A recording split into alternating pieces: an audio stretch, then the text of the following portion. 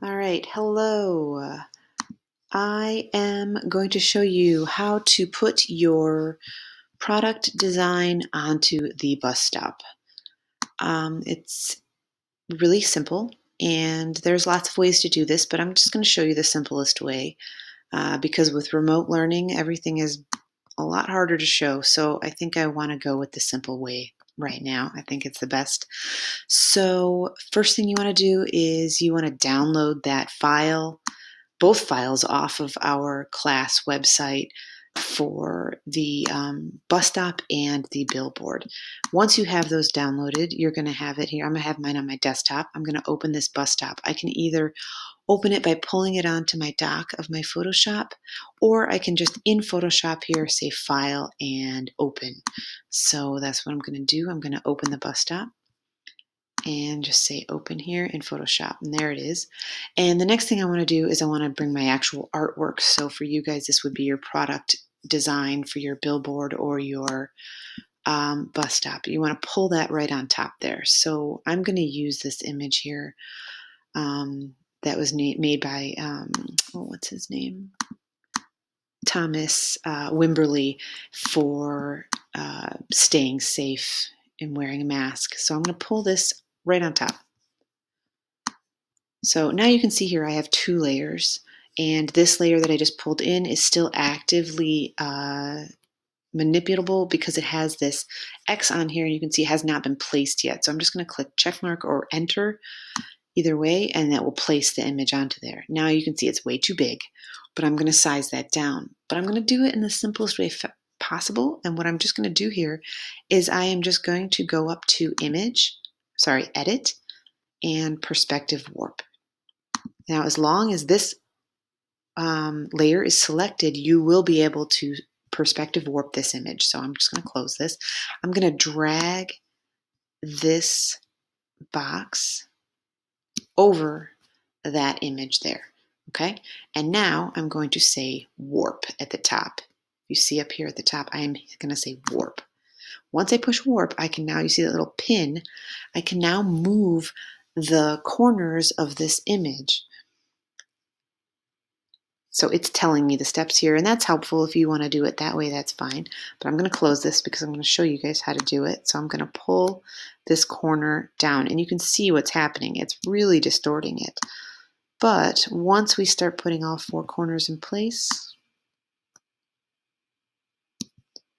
you will see, and there we go. And I'm trying my best to make it as accurate as possible, and that's pretty good. And I'm just going to say okay with the check mark here. Now, we're done. If you feel like your edges look messy and you'd like to put a frame on top of your image, you could do that. It's the same exact steps. You just use the rectangle tool over here in your toolbar. So I'm going to use the rectangle tool, and I'm just going to pull a rectangle over as close as I can to where that black border would fall. Now, once I let go of that, it's going to bring up my properties, and I'm going to need to readjust here because I want my stroke to be black and I want my fill to be nothing. So I got to set those two. And then I'm going to also set the width of that black border, and I'm just looking at it over here. That's actually pretty good. And I'm going to let that go. Okay. Now, the last thing I need to do to that is I need to actually do the same kind of perspective warp on that box that I did on the image.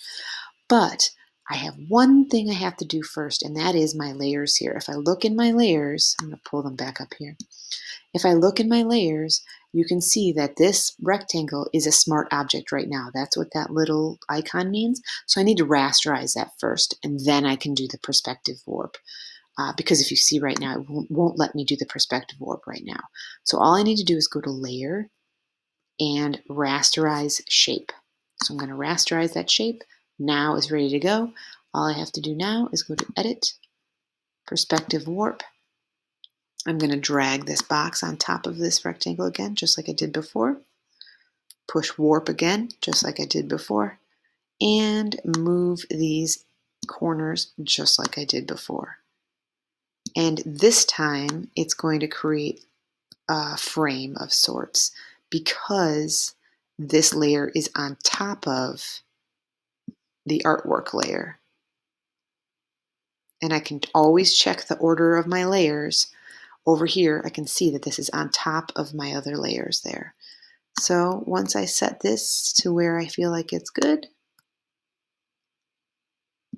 I'm going to do the check mark and say OK. And bing, bang, boom, I'm done, ready to go. And I'm then going to go ahead and save this. So File, Save As. And I'm going to save this as a Photoshop document and as a JPEG. Because remember, I want you to turn in both formats so that I can see your layers and what you did in Photoshop. And I can also see the JPEG in the Google Classroom. And then you're going to also put just the JPEG in the Padlet so everybody else can see it and give you feedback. Okay? Thank you. Good luck.